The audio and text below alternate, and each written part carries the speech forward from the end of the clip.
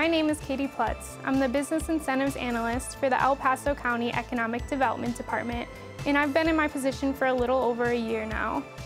As the Business Incentives Analyst, my job primarily focuses on managing and promoting the county's incentive programs for businesses in our community, such as our Small Business and Startup Revolving Loan Program.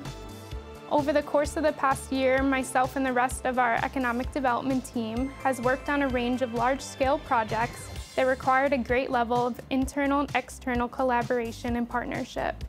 With the few vacancies on our team, I was fortunate enough to be able to step up and assist my team members with these various projects and lead initiatives outside my typical job duties.